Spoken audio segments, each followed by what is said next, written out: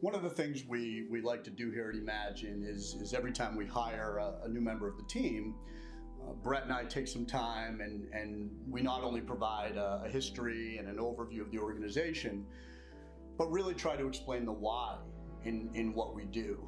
When I compare the work we do in the health sectors to other industries that we've done work in the past, there's just nothing that comes close to how meaningful this type of work is. We're not saving lives here, we know that, but if we can deliver a message that either inspires hope for a patient or even gets them the care or drug that they badly need, well, there's no better definition of success than that.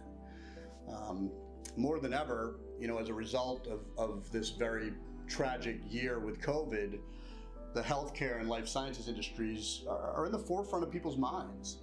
The perception of the pharma industry has improved dramatically. People are giving doctors and nurses the credit they deserve for being on the front line of this crisis. So it's really an inflection point for the industry from a communication standpoint. And we're more inspired than ever to play our small role in the healthcare continuum.